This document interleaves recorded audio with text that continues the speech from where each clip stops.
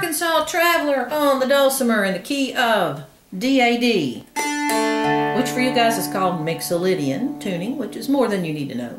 So we're back to our D is open, G is the first finger on the first fret of the middle string, and our A is, you remember, it's kind of outsides of that middle string, so you can use your first and your second fingers behind the first fret. Just leave the second string open.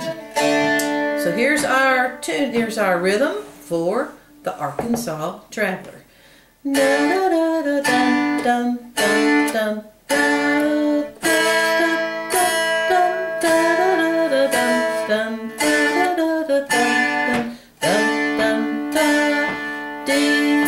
G, A, and repeat. Dum, dum, dum, dum, dum, dum. Here comes the A. 1 and 2 and 3 and 4 and D, G, D and D, D and G and A and D. Chorus. Da da da da da da da da da da da D.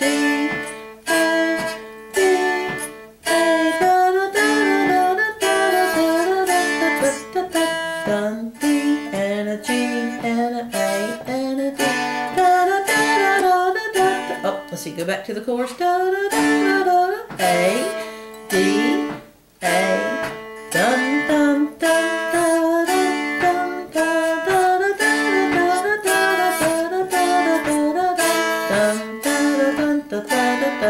dun dun dun. That's the rhythm. If you flip the paper over, you see you've got an easy and advanced, and you can do, these are leads. So in this key,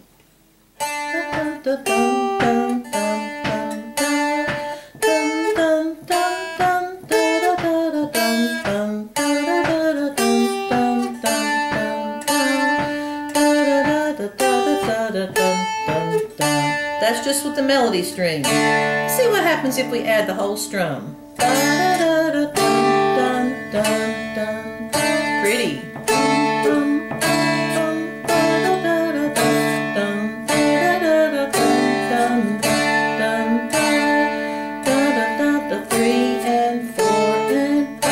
So you got choices. You could either just do those melody strings, which are a pair, or you could strum.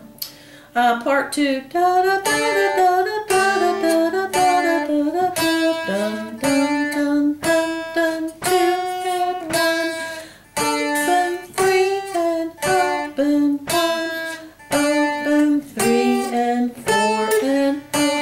It's called the easy version because it's not real fast. It's not in eighth notes. Just like rest, rest. You hear time in between them. If you look down at the advanced, it says 7, 7, 5, 5, 4, 4, 7, 5, 6, 7. Let's see what happens. 8, 8, 8, 8. Those are long. And then 7, 7, 5, 5, 4, 5, 7, 7, 7, 4. Repeat.